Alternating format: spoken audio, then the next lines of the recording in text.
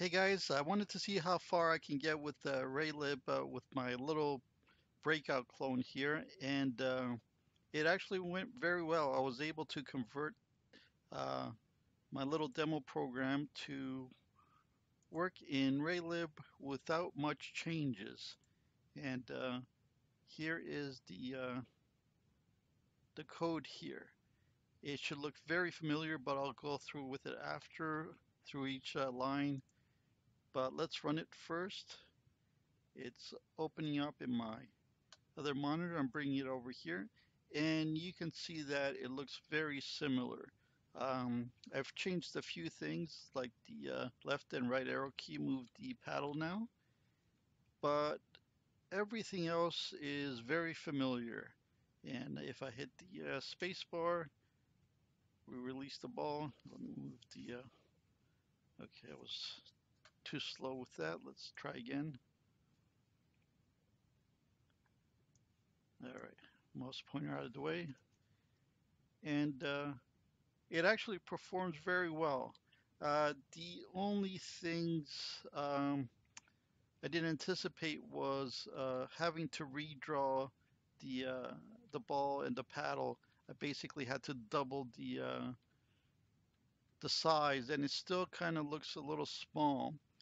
Now, there's also a full screen option in raylib, which I've added to the code, but I can't demonstrate because I have a dual monitor set up, and every time I flip to it, it messes things up and it opens on the other monitor, so you wouldn't be able to see it.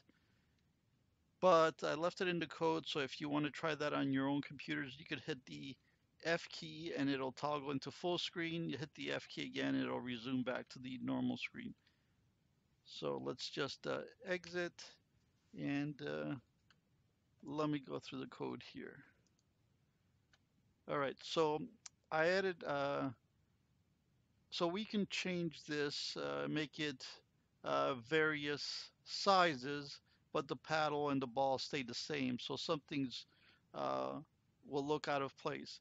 Now, as I did with the DOS version, we could alternate between using a bitmap for the ball and paddle, and I'll just switch that right now so you can see.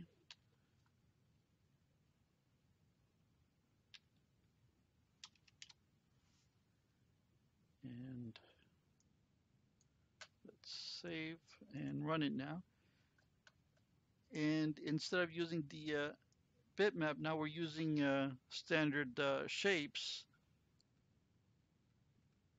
And again, it works the same way.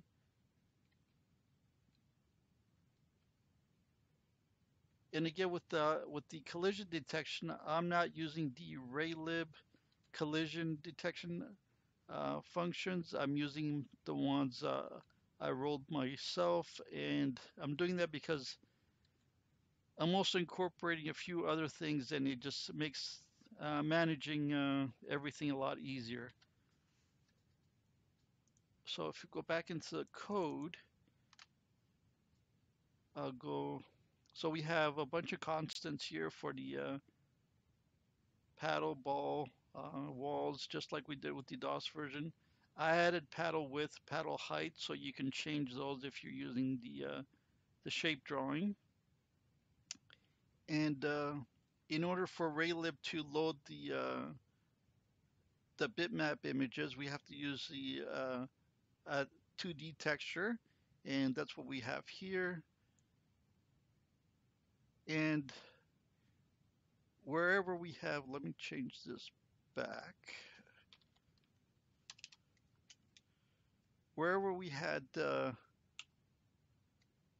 put image function, we were replacing it with the draw texture. And wherever we had bar and rectangle, we're replacing with the draw rectangle in raylib. So we're not using this anymore here. It's just some extra code I forgot to delete.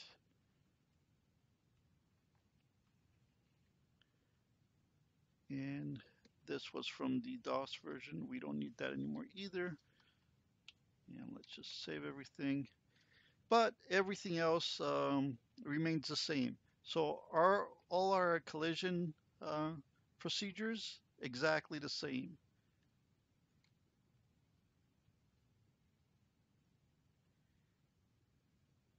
And I did change this a little bit to use the screen width in order to prevent the paddle from going off screen. But all the other functions pretty much the same.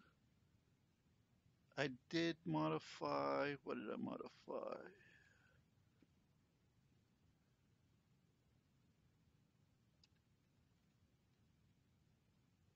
There's one more thing I'm forgetting. Oh yes, so before I was getting the full coordinates from the get chords, I replaced that with GetShapeRec, which gets the record for the entire shape. It's a lot easier to use those bits of information in raylib because it doesn't use the x2 or y2 coordinate for the second set of parameters. It uses the width and height, so that works better.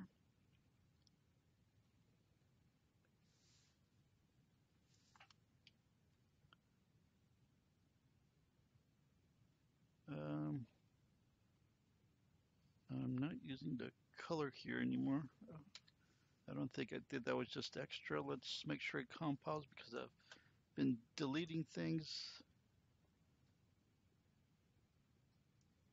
Yeah, it still works. Oh, one thing we can do is get rid of those borders. So those wall borders, I left in there in the DOS version to show you the collision detection with the wall. We don't need them here. I've already explained that. Draw wall. Okay, so we can comment this out and it should get rid of those blue walls.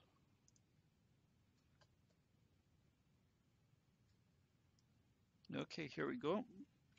So let's make sure everything still works. Yep. Now, one thing I didn't do was see how I could change the bricks to different color, but I didn't think that would add much to the video. Maybe in the future I'll look into that. I just wanted to do a straight port and see how much I had to change. And I was kind of surprised because I was expecting this to be a little more difficult, and it ended up not being so difficult. Everything kind of just worked, and usually that's not the case. So if we look here at the main code, it's almost line by line exactly the same. The only place it changes is once we start initializing the screen, we set the frames per second to 120. If you wanted to go slower, let's try 60. Let's make it go slower or faster. I'm not quite sure. Let's see.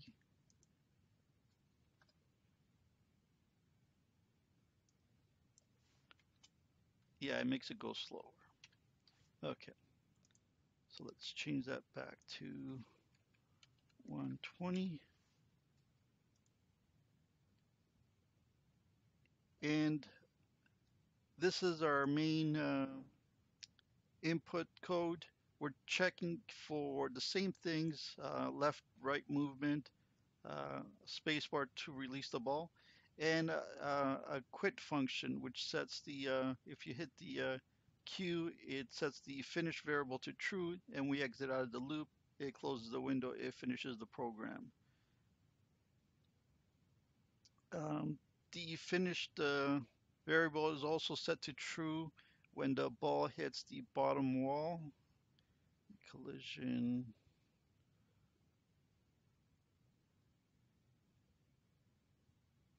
Here we go, right here. So if it hits the bottom wall, that means you missed getting it with the paddle, so it sets the game to finished, and we're out of it. Let's see. And here's the main code to do the drawing. So every time we move our paddle, the location is updated, and we do this by using the move player delta and using these variables. So whenever we call go left or go right, these variables are incremented or decremented, and we then check for any collisions, and then we begin drawing everything. If there were any collisions, it would remove any of the bricks that came in contact because we'd be setting them to not be active. So next time it would draw those bricks missing. It would also change the direction of the ball. So when the ball was being drawn, it would go a different direction. And that's it. This is the main loop. This will probably stay the same no matter how many things I add to drawing on the screen. They'll just be either inserted here or just have another piece of code that incorporates all the drawing, and I just put the procedure name here. So instead of being draw shapes, draw everything, or draw worlds, or whatever. But that's it. Let me just bring up the DOS version so we can see one last time. This is how it looked, and let's bring up the Windows version right in front of it.